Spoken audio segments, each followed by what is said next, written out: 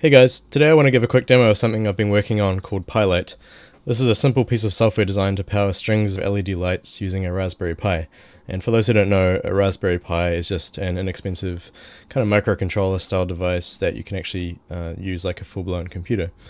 So I'll show what the lights look like in a minute, but first let's take a look at the user interface here. And first I just want to say that I'm making improvements to this all the time, so it may look a little different in later versions, but the concept should still kind of be the same. So at the top here we have a bunch of controls to start and stop the lights and so on, and then below that we have a view of the individual LEDs, so these kind of squares here. Using the tools I can kind of paint onto the lights in any color that I like, so we have a color picker here, so I can just pick a color and hit fill, or there's also these kind of paintbrush tools, solid or smooth.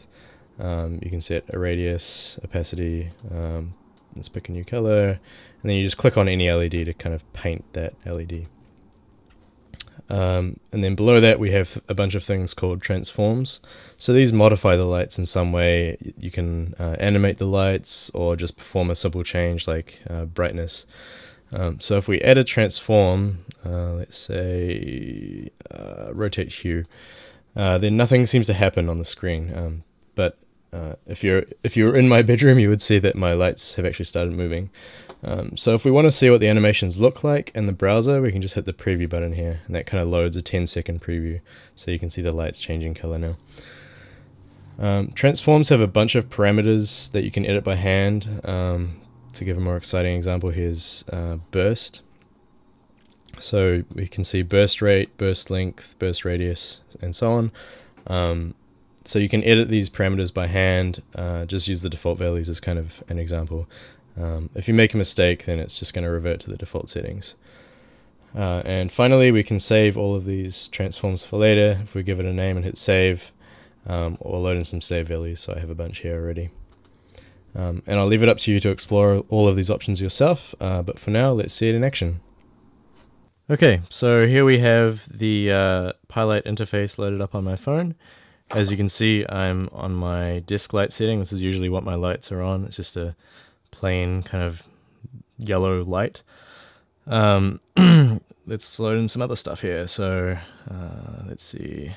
One of my favorites is probably Rainbow Burst. These are just made up. As you can see, there's a little bit of delay, not too bad.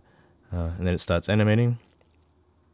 Ooh, very pretty. Then I have my poorly named party mode, which just flashes lights kind of quickly like this.